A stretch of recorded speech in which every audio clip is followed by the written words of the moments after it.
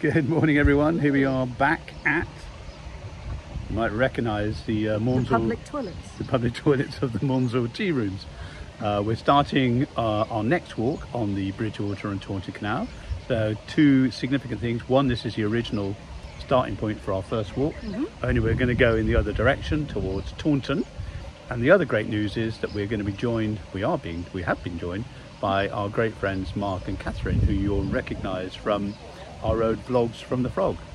So from their boat 00. From their boat 00. Which we cruised with them for several weeks on the Yeah. Leeds and Liverpool and various other And we routes. did a great cruise in London and also a cruise to Bristol. So we're about to set off on this lovely sunny day, and this is Catherine. Waiting for Mark, and there's the dogs. Let's show them the dogs. How can I show them the dogs? Terrible filming. Right. You might recognise So, Stan. We're setting off on this beautiful sunny day. So this map puts our walk into context today. We're only going about 2.8 miles, heading down from the Maunsel tea room and finishing at a tiny hamlet called Charlton.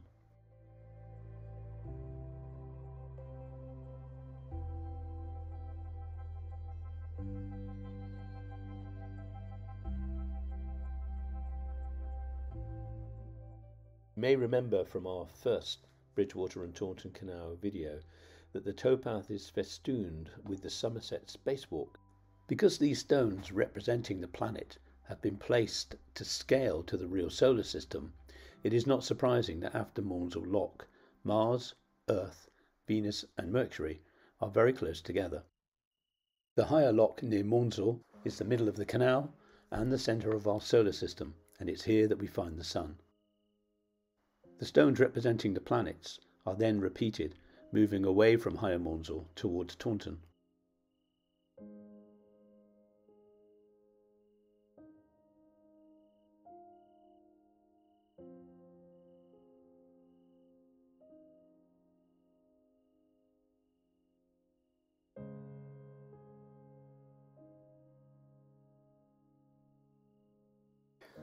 The lock-in is actually part of the Somerset Boat Centre. It's a family-owned business that offers canoes, kayaks, self-drive motorboats and chartered narrowboats, as well as some really nice food. They're passionate about the Bridgwater and Taunton Canal, and I really recommend it as a stop-off if you're ever passing.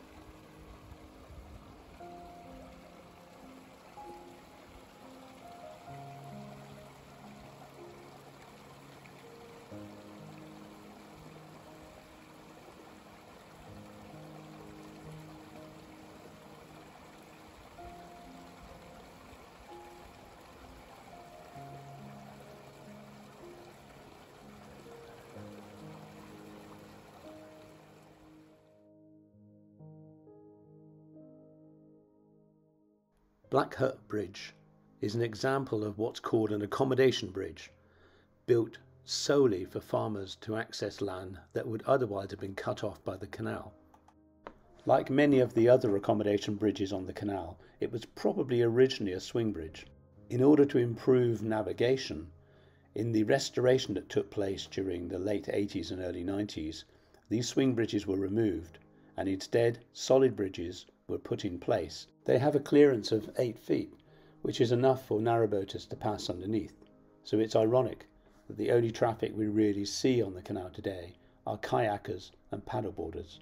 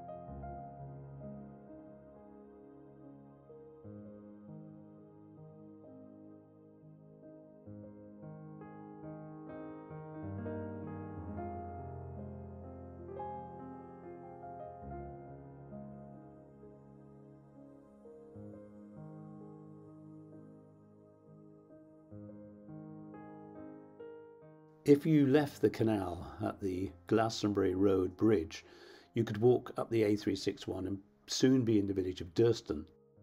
Durston is significant as from this point north, the canal was cut into the original subsoil, which is clay and required no additional waterproofing. If you've watched many of the vlogs from the Frog, you may remember that where there's a canal, a railway is often not far away. The same is true of the Bridgwater and Taunton.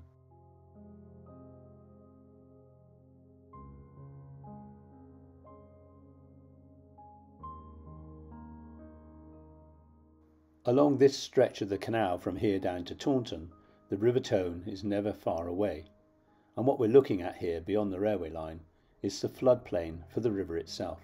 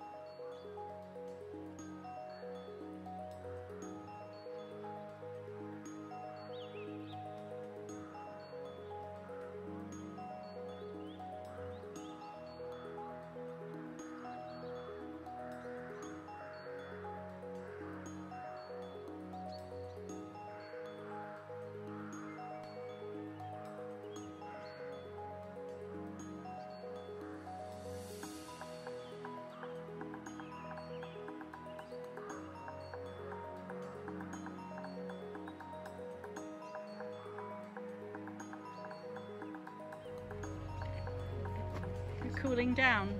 No, he went after the ducks. Normally he just chases them in. But I don't think he meant to go in. I think he thought it was solid.